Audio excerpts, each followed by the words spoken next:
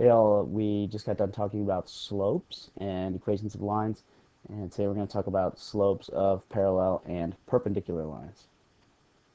So to start first, let's do a refresher on what parallel lines are. Parallel lines are lines that are in the same plane that never intersect. So they will not ever cross each other.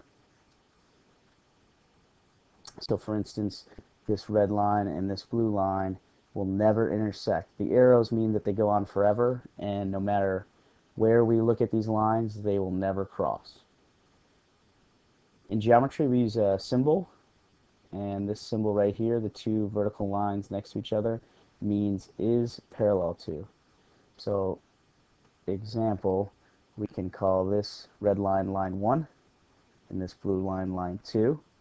And if we want to let people know that they're parallel, we can say L1 is parallel to L2. And now we know from this little statement that these two lines are parallel. Symbolically, we can show that two lines are parallel by putting arrows somewhere along the line, like so. So these little arrows mean that the lines are parallel. If you look in the book, sometimes you'll see an arrow kind of like that in red. Same idea, it means that the lines are parallel.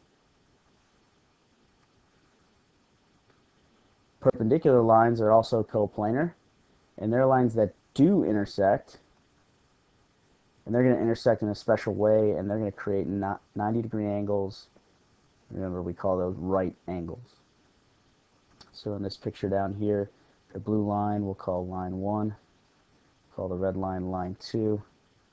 They are perpendicular, which means we have 4 right angles that are made. So each of these angles is a 90-degree angle, and that's because the two lines are perpendicular.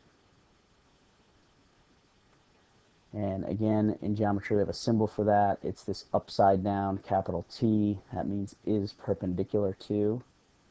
So again, we have line 1 is perpendicular to line 2. And that's how that little statement is read.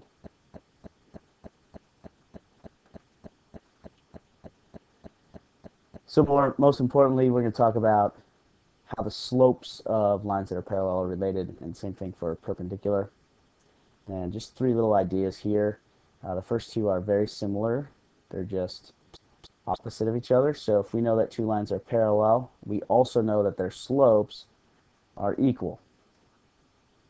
Conversely, if we know that 2 lines have equal slopes, then we know they're parallel. So same idea, just written the opposite way.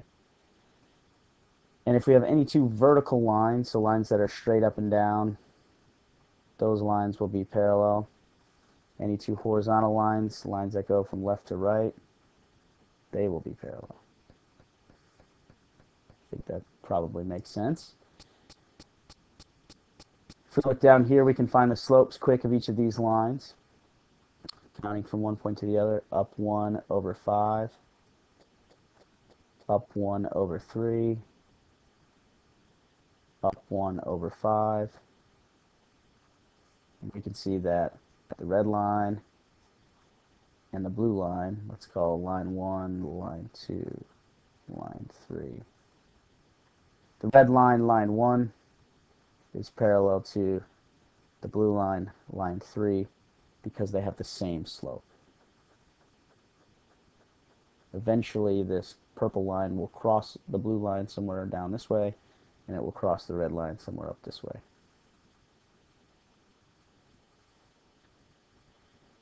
If 2 lines are perpendicular, we know that the product of their slopes, product means if I multiply their 2 slopes, the product of their slopes is going to be -1.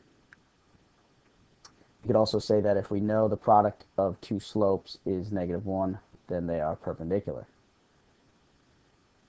And 2 lines that will always be perpendicular are vertical lines and horizontal lines. Straight left and right, straight up and down. And I'm sorry, it's very difficult to draw them perfectly straight, but vertical and horizontal lines will always be perpendicular. Let's check here the slopes of each of these lines. The blue line is down 5 over 1, so negative 5 over 1. The purple line is negative 5 over 2. And the red line is up 1 over 5. We could check to see if these slopes have a product of negative 1. We'll check the blue one and the red one and the purple one and the red one. It's pretty obvious that the purple and the blue are not perpendicular.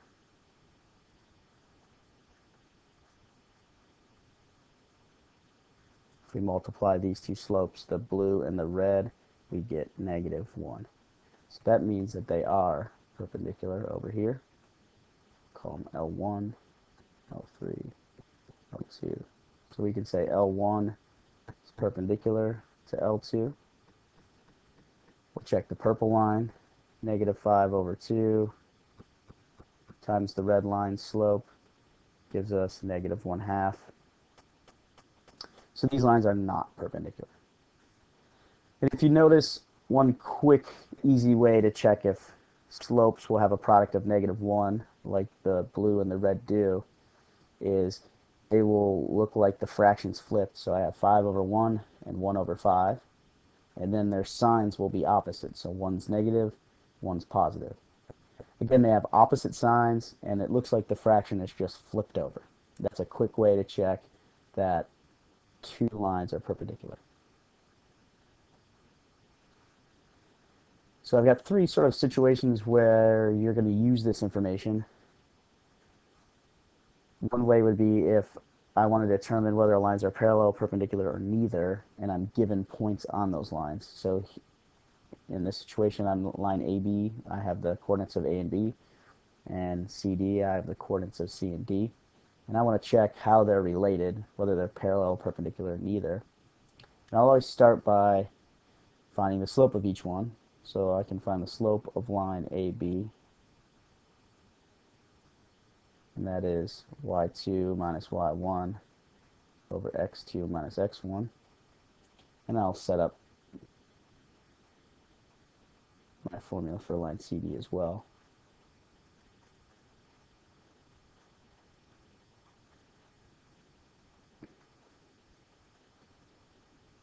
So I end up with negative 4 minus 3 over negative 1. Oops, sorry. Going too fast. That's a good example of when to slow down and be careful.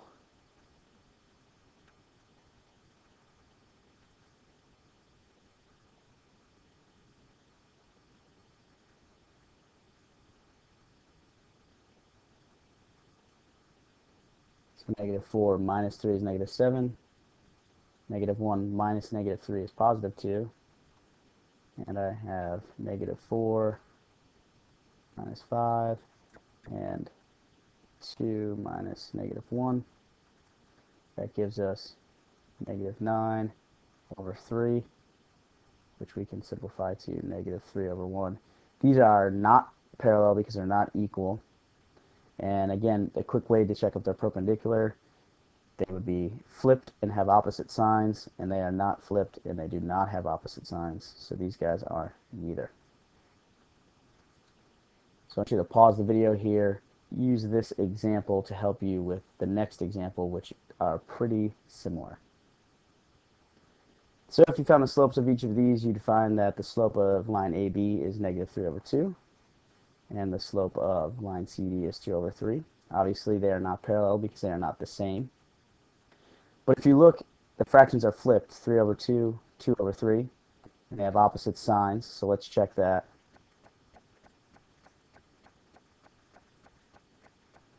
The product is negative 1, so that makes them perpendicular lines.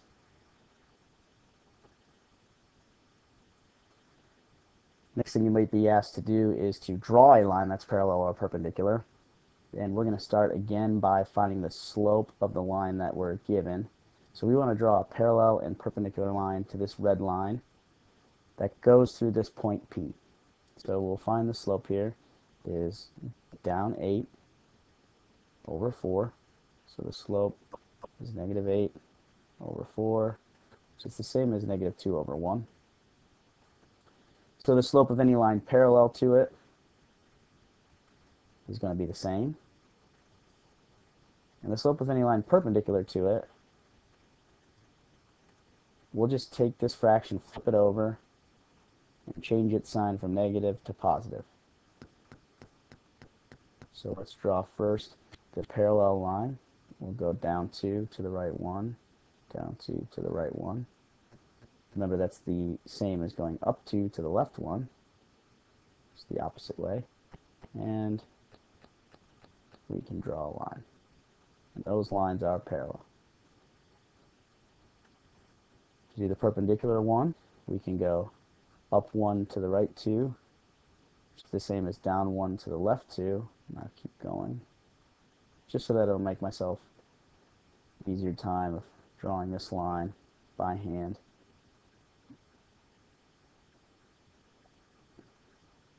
And that line in blue is perpendicular. And it's actually perpendicular to both of them, since the black one and the red one are parallel. So again, pause the video and give the next one a shot. It's very similar. Start by finding the slope of the red line. So you should have found that the red slope is 1 over 3. So that any slope parallel is 1 over 3. And the slope of the perpendicular line is negative 3 over 1. Again, I just flip that fraction and change the sign. And you can graph the lines. And of course, you'll be a little bit neater than I am using a ruler or some sort of straight edge. Last but not least, we'll be asked to write an equation of a line that's parallel or perpendicular to a line that we're given. So in this example, we're given this line y equals 5x plus 2, and we want it to go through this point 15, negative 4. So we'll start with the equation of a line, y equals mx plus b. We know that a line parallel is going to have the same slope, which is 5.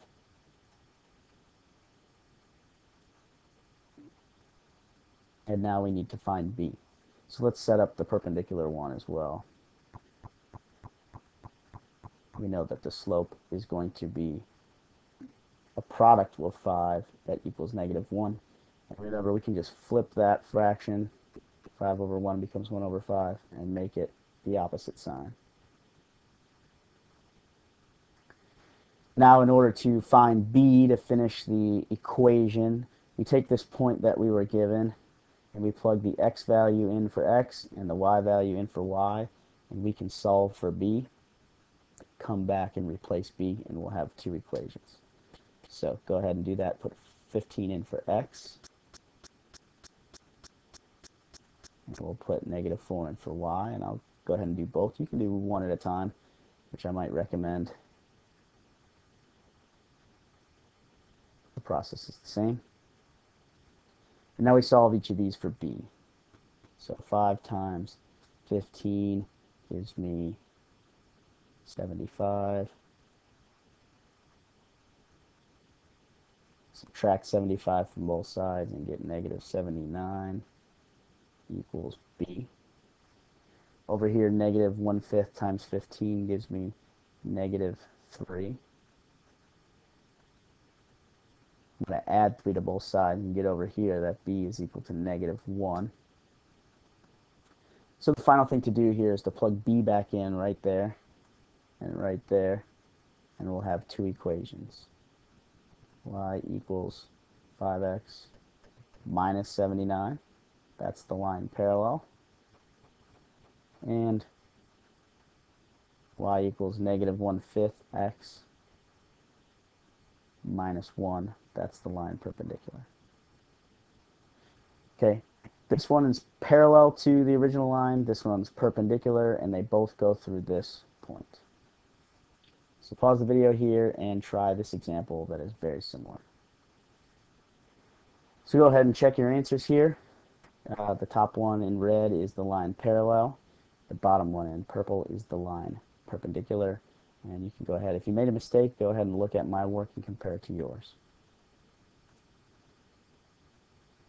So I want you to try these 3 problems. They should be very similar to the examples that we just did together and on your own. Use those to help you answer question 1, 2, and 3. Make sure you got some notes that I will check in class. Good luck.